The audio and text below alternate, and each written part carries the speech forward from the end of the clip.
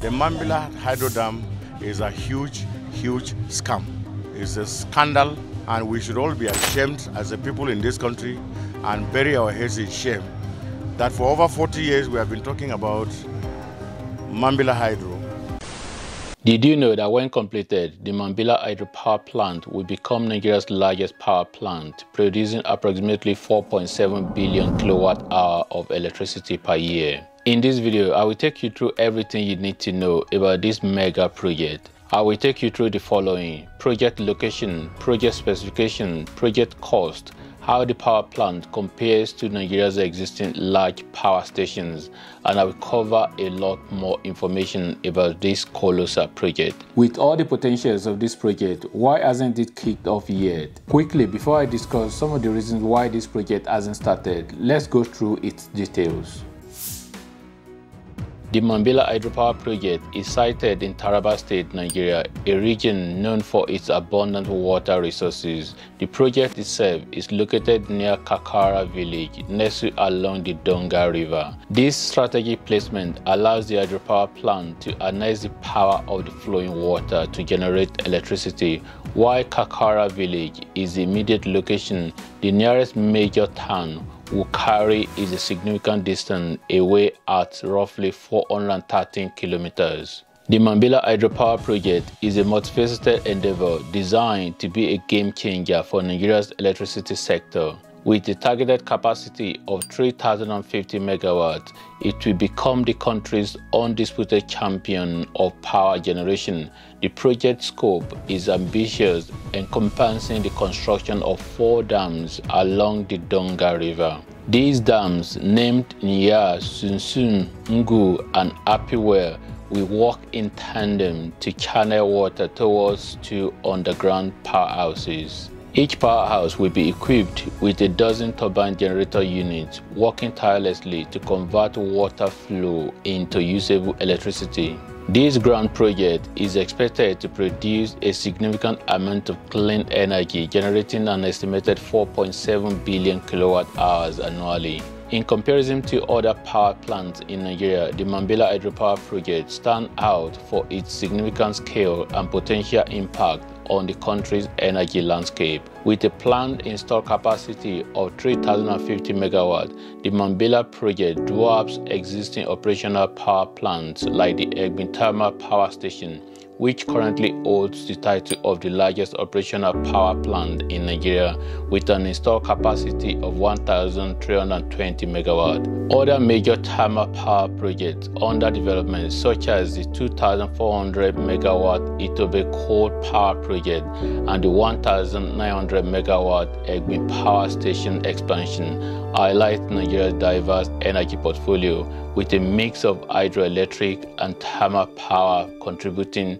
to the country's efforts to address its energy needs and meet growing demand.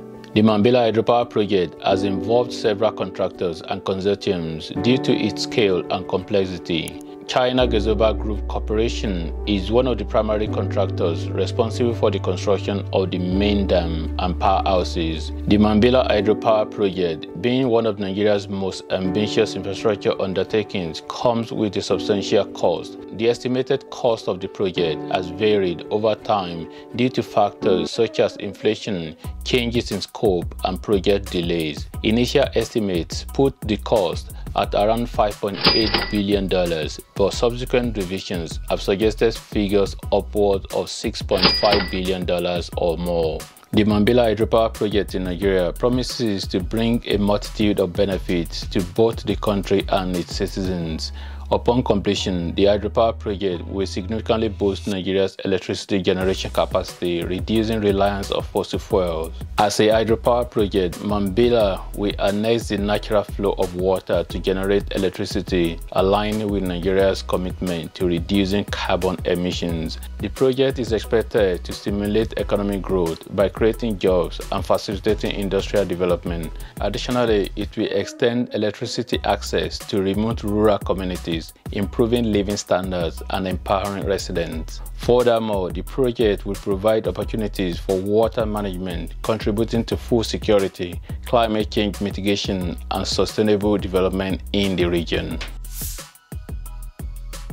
Millions of naira has consistently been allocated for this project in the budget, yet it hasn't taken off. In 2024, however, the new government under President Bola Ahmed Tinubu decided to exclude this project from the 2024 budget. The Minister of Power has stated that the exclusion of this Mambilla Hydropower Project from the 2024 budget is deliberate based on the legal tussle surrounding it. The Power Minister, who made the disclosure when he appeared before a joint committee of the Senate and House of Representatives Committee on Power, said the project is in a serious legal tussle. Sunrise Power and Transmission Company Limited on October 10, 2017 dragged the federal government to the International Court of Arbitration administered by the International Chamber of Commerce, Paris, France, for breach of contract in relation to a 2003 agreement to construct the 3,050 megawatt plant in Mambilla on a build, operate and transfer basis